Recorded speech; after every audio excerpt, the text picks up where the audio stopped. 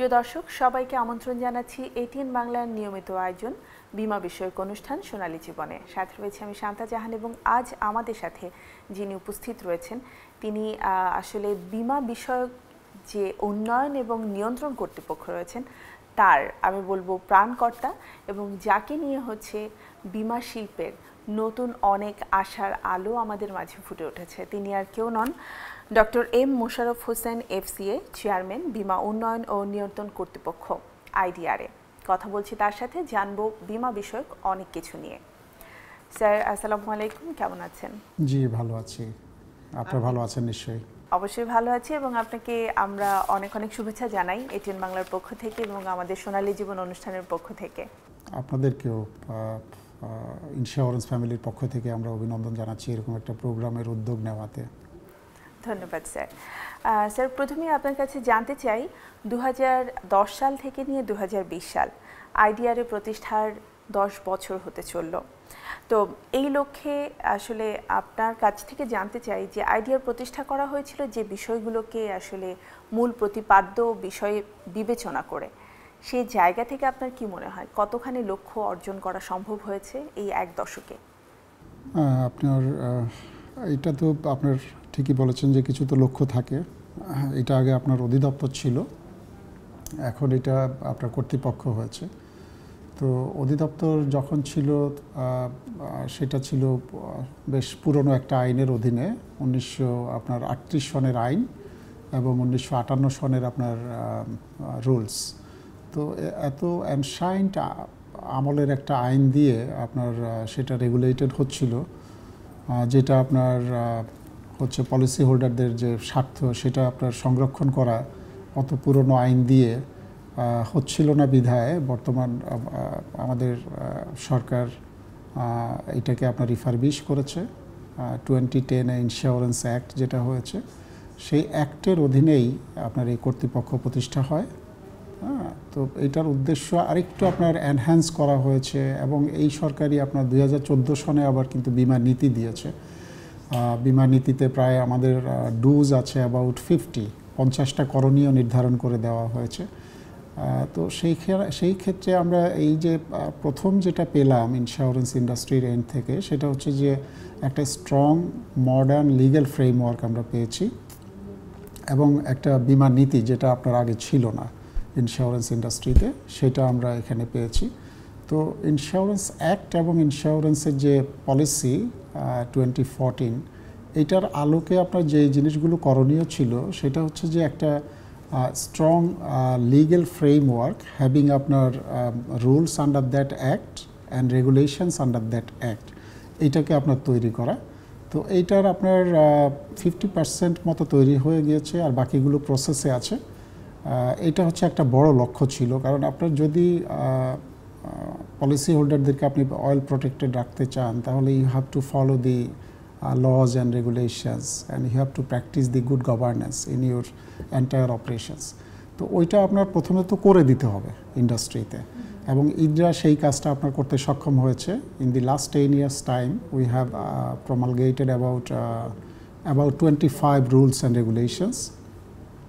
যেমন ধরেন আপনার এক্সপেন্ডিচারটা কেমন হবে, ইনভেস্টমেন্টটা কেমন করে হবে, ভ্যালুয়েশনটা কী করে হতে পারে, বিশেষ করে লাইফ ইন্স্যুরেন্স কোম্পানিতে, নন লাইফের আপনার সার্ভেয়ারগুলো কীভাবে আপনার তাদের কোড অফ কন্ডাক্টটা কী হবে।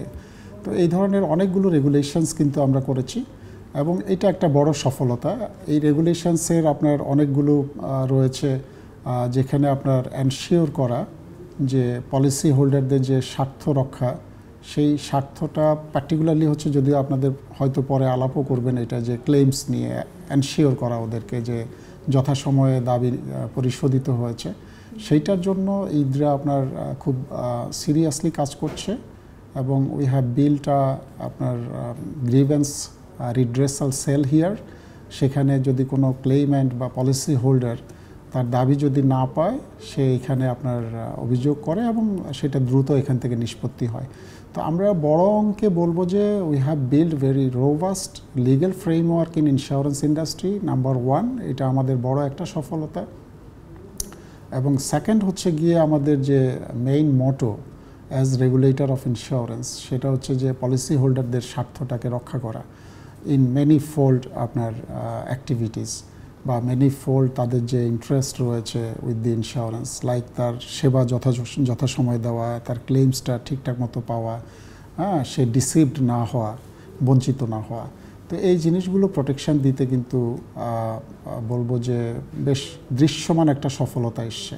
And last but not the list, সেটা হচ্ছে যে ইদ্রা কাজ করছে আপনার কিছুটা ইমেজের আপনার সংকট ছিল, হ্যাঁ, 2010-এর আগে বলতে পারেন বা তারও আগে আপনার বলতে পারেন যে ইন্স্যুরেন্সের নেতিবাচক কিছু আপনার ধারণা সমাজের মধ্যে ছিল, যে পলিসি হোল্ডাররা আপনার বঞ্চিত হয়ে যায় বা আপনার যারা আমাদের এজেন্ট হিসেবে কাজ করে বিজনেস প্রকিউরমেন্টে তাদের কিছুটা আপনার ম্যাল প্র্যাকটিস থাকাতে বা আপনার বলতে পারেন যে নন প্রফেশনালিজম, হ্যাঁ, যেটা আপনার ইন্স্যুরেন্সে যেই সুবিধাটা পাওয়ার কথা সেই সুবিধাটার কথা না বলে সে ইন্স্যুরেন্সকে সেল করে নিয়ে আসে। কেননা আমাদের দেশে আসলে এটা একটা আপনার লুপের মতো, এরকম একটা ঘটনা হলে সে আরেকজনকে গিয়ে বদনাম করে, তখন আর ইন্স্যুরেন্স করতে চায় না। রাইট, দেখা যায় পজিটিভ দিকটা মানুষের কাছে সেভাবে প্রচারে না আসলেও নেগেটিভ সাইডটা কিন্তু প্রচারে খুব দ্রুত চলে আসে। এক্স্যাক্টলি সব ক্ষেত্রেই তাই হয়, আর ইন্স্যুরেন্সে এটা বেশি হয়। হ্যাঁ, আপনি তো অফলাইনে যেটা বলছিলেন যে আপনার কেউ ক্লেমস পেলে তো সে বলে বেড়ায় না যে আমি ক্লেমস পেয়েছি, না পেলেই একমাত্র গিয়ে সে তখন কোথাও কোথাও হয়তো আপনার বলে বেড়ায় বা সেটা পেপারে আসে, মিডিয়াতে আসে, আমাদের কাছেও আসে। কিন্তু কেউ যদি ক্লেমস পায় সেটা কিন্তু কেউ পাবলিসাইজ করে না যে আমি ক্লেমস পেয়েছি। তো ওই কারণে হয়তো কিছুটা তো আছেই, বাট আমাদের তো পজিটিভটা নিয়ে আপনার কিছু না করলেও হবে, কিন্তু নেগেটিভ যে বিষয়টা আছে দ্যাট হ্যাজ টু বি আপনার টেকেন কেয়ার অফ, এবং সেটাই আমরা করতে সক্ষম হয়েছি, উই মাস্ট সে। এবং সামনে হয়তো আপনারাও অ্যাসেস করবেন যে হ্যাঁ আমরা কতটুকু আপনার অ্যাচিভ করতে পেরেছি আর কি। এবং সেখানে আরেকটু বলা যায় যে এই ইমেজের যে বিষয়টা, এইটা যদি আপনার প্রপারলি আপনার ডেভেলপ করা যায় বা এটা যদি হ্যান্ডেল করা যায়, তাহলে আপনার এখানে ইন্স্যুরেন্স আমাদের দেশে হয় আপনার সোল্ড, এটা বট হয় না, হওয়া উচিত বট, যে আমি আমার জীবনের যে ইনহারেন্ট রিস্কস আছে সেটা আমি হ্যান্ডেল করতে গেলে without insurance it can not be handled. Right, একটা প্রোডাক্ট হিসেবে আসলে সেটাকে আমার নিজের থেকে কোম্পানিতে যাওয়া উচিত, and I have to by the insurance, দেন বলা যায় যে ইন্স্যুরেন্স ইজ বট। কিন্তু সেটা না হয়ে এজেন্ট এসে আমাকে পার্সু করতে হয় যে আপনি যদি একটা পলিসি না নেন তাহলে আমার হয়তো এই মাসের টার্গেট হবে না, ওর আমার জবটাই থাকবে না। তো এইটা হওয়া উচিত নয়। হওয়া উচিত আমি নিজে অ্যাজ মানে আপনার পারচেজার, অ্যাজ আপনার prospective policy holder, I must go to insurance company and ask them to sell insurance. সেক্ষেত্রে আমরা আমাদের যে কোনো প্রয়োজনীয় প্রোডাক্ট কেনার জন্য যেভাবে করে একটা শপে যাই অ্যান্ড প্রোডাক্টটাকে কিনে নিয়ে আসি, হয়তো সেজন্য আমাদেরকে বিভিন্ন বিষয় নিয়ে জানতে হয়, দেন হচ্ছে প্রোডাক্টটা আমরা ক্রয় করি। এই ইন্স্যুরেন্সটাও অ্যাকচুয়ালি তেমনটাই হওয়া উচিত, যে আমার লাইফের ঝুঁকিটাকে কমিয়ে আনার জন্য আমি ভিন্ন ভিন্ন প্রোডাক্ট সম্পর্কে জানবো এবং আমার প্রয়োজনীয় প্রোডাক্টটাকে রিসিভ করব। এক্স্যাক্টলি, কিন্তু সেটা আমরা সেই জায়গাতে যাওয়ার চেষ্টা করছি এবং সেইটাতে আপনার যাচ্ছে কি না এইটা দেখার কিছু ইন্ডিকেটর আছে। তার মধ্যে মেজর একটা ইন্ডিকেটর হচ্ছে আপনার পেনিট্রেশন বলে, ইন্স্যুরেন্স পেনিট্রেশন। ওইটা আপনার আসলে এখানে যদি একেবারে বলতে হয়, যেহেতু আমাদের ইকোনমিটা হচ্ছে fastest growing economy under the able leadership of our honourable prime minister and along with his total team including our honorable finance minister, তো এই যে আপনার ফাস্টেস্ট গ্রোয়িং ইকোনমি, এটা হচ্ছে যে জিডিপি গ্রোথটা হচ্ছে এটা we are hopefully possessing number 1 position in the globe, having the fastest growing আপনার জিডিপি সাইজ। এখন এই জিডিপিতে আপনার ইন্স্যুরেন্স কত পার্সেন্টে আপনার কন্ট্রিবিউট করে সেটাই হচ্ছে আপনার পেনিট্রেশন। তো যেহেতু জিডিপিটা আপনার খুব ফাস্টেস্ট গ্রো করছে, সেই তালে আপনার ইন্স্যুরেন্স গ্রো করছে না, এই কারণে হয়তো আপনার পেনিট্রেশন রেটটা ওইভাবে বাড়ছে না, বা আমরা দেখাতে পারছি না যে আমি 4%, 5% যেটা আপনার উন্নত দেশগুলোতে আছে, যে ওই রেটে আপনার পেনিট্রেশনটা হয়। কিন্তু আমাদের দেশে এটা হচ্ছে ফ্র্যাকশন, লেস দ্যান 1%। তো এটা আবার দৃশ্যমানভাবে চেঞ্জ হচ্ছে না, বিকজ আপনার জিডিপিটা অনেক বেশি বেড়ে যাচ্ছে, আমাদের জিডিপি সাইজটা, দ্যাট ইজ আমাদের ন্যাশনাল ইনকাম যেটা, সেই তুলনায় আপনার কিন্তু ইন্স্যুরেন্সের যে প্রিমিয়াম আয় হয় সেইটা বাড়ছে না, বাট বাড়ছে। আচ্ছা স্যার, প্রিমিয়ামের কথা যেহেতু আসলে আমি একটু জানতে চাই, যেহেতু আমরা আমাদের গ্রাহক যারা রয়েছেন, মানে বিমা গ্রাহক যারা হবে, তাদেরকে পজিটিভলি এই বিষয়টাতে আগ্রহী করে তোলার চেষ্টা করছি। তো সেই ক্ষেত্রে দেখা যায় যে গ্রাহক যদি বিমা প্রিমিয়াম দিতে দেরি করে তাহলে তাকে জরিমানা গুনতে হয়, কিন্তু যদি তাদের দাবি পরিশোধের দেরি হয় বিমা কর্তৃপক্ষের, সেক্ষেত্রে কিন্তু তাদেরকে কোনো জরিমানা গুনতে হয় না। তো মনে হয় না যে এটাও একটা কারণ হতে পারে গ্রাহকদের বিমা করার ক্ষেত্রে বা বিমা প্রিমিয়াম দেওয়ার ক্ষেত্রে একটা অনীহা তৈরি করে, যে লেট হয়ে গেছে আমাকে বাড়তি টাকা গুনতে হবে? এটা একটা এমনি আছে, ইন্স্যুরেন্স অ্যাক্ট যেটা আমাদের 2010 হয়েছে, এটা অবশ্য পূর্বের আইনেও কিছু ওইরকম ছিল। এটা হচ্ছে আপনার যদি ডিলেইড আপনার ক্লেম সেটেলমেন্ট হয়, তাহলে সেখানে কিন্তু আপনার একটা ইন্টারেস্ট ইম্পোজিশনের আপনার প্রভিশন আছে। হ্যাঁ, সেটাই আপনি বলতে পারেন, যেটা আপনি জানতে চাচ্ছেন, যে ক্লায়েন্ট যদি দেরি করে প্রিমিয়াম দেয় তাহলে তাকে লেট ফি দিতে হয়, কিন্তু কোম্পানি যদি দেরি করে ক্লেমস পরিশোধ করে তাহলে কি হবে, ওইখানে ইন্টারেস্টের প্রভিশন আছে, এবং সেখানে আপনার এটা সেই ইন্টারেস্ট সহ আপনার দিয়ে দিতে হবে। সেটা হলো আইনটা এরকম, আন্ডার সেকশন 72 90 ডেজের মধ্যে আপনাকে ক্লেমসটা পরিশোধ করে দিতে হবে।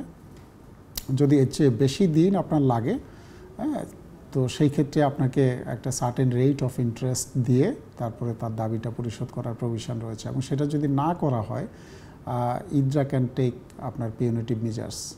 আপনার সেখানে আপনার ফাইন পেনাল্টি হতে পারে। তো এই ধরনের কিন্তু আপনার প্রভিশন রয়েছে। এখন এখানে একটা বিষয়, একটা ফাঁক আপনার কোম্পানিগুলো আপনার অনেক সময় করে, সেটা আইনের মধ্যে আছে যে তার দাবির সমর্থনে সকল কাগজ প্রাপ্তির পর। তো আপনার এখানে সকল কাগজটা আপনার ডিফাইন্ড নয় আর কি, ওইটা আমরা ডিফাইন করে দিয়েছি।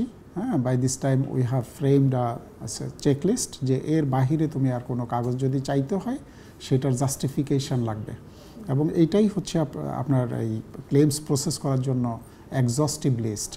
এর বাহিরে আপনি কাগজ চেয়ে চেয়ে ডিলে করানো হয়, অনেক ক্ষেত্রে দেখা গিয়েছে। অনেক সময় হয়তো কোম্পানিগুলোতেও আপনার কিছুটা তার ক্লেমসের আপনার ডিসিশন মেক করতে কিছু পেপারস অনেক সময় প্রয়োজন হয়, সেটাও আমরা যখন এখান থেকে ইন্সপেকশন আমরা করি, ওইটা অ্যাসেস করার চেষ্টা করা হয়, এবং স্পেশাল অডিটের আপনার যে টুলস আছে আমাদের, সেখানে ওদের টরেও এটা দেওয়া আছে যে ক্লেমস ফাইলগুলো যেন আপনার ক্রিটিক্যালি এক্সামিন করা হয়, বিশেষ করে আপনার ক্লেমসটা দেরিতে পরিশোধ করা হয়েছে কিনা, ক্লেম অ্যামাউন্টটা ঠিক মতো আছে কিনা, এবং যেসব পেপারস চাওয়া হয়েছে ক্লেইমেন্টের কাছ থেকে সেটা কি তাকে আপনার ওটা প্রয়োজন সত্যিকার অর্থে ছিল কিনা, এই ধরনের আপনার এটা, যাতে করে পলিসি হোল্ডাররা আমরা ইন্টারেস্টটা প্রোটেকশন দিতে পারি আর কি।